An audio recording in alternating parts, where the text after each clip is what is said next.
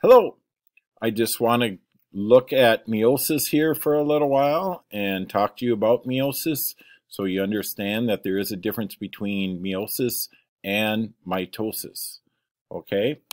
So meiosis has to do with the creation of cells for reproduction for the human body.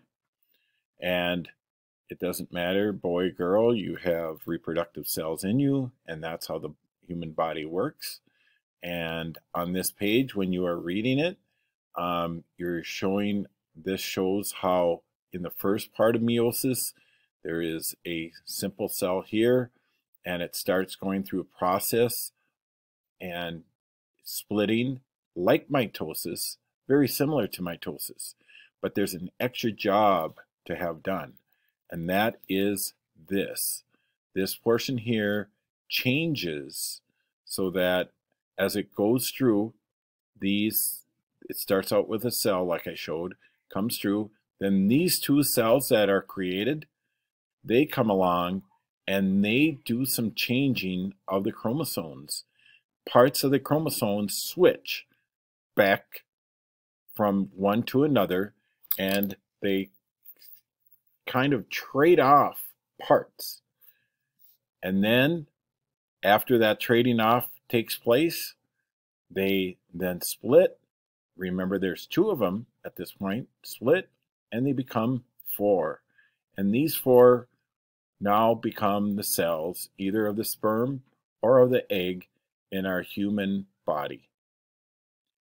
And we'll get into that a little bit more. Chromosomes have all the traits that we have from our parents. Those are the chromosomes that you see here. Those little stringy ones, those are chromosomes that are splitting up and then replicating themselves into the other cells.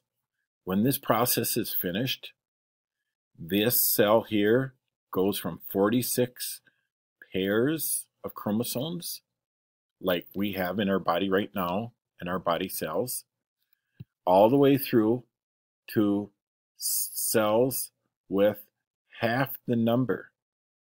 The reason for that is these sex cells then during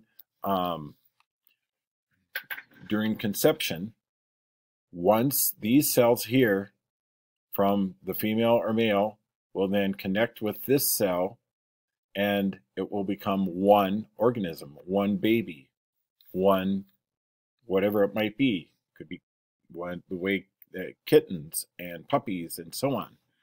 So that's why kittens and puppies, their brothers and sisters, look a little bit different than each other because they have chromosomes from one parent and the other parent, and they're mixed.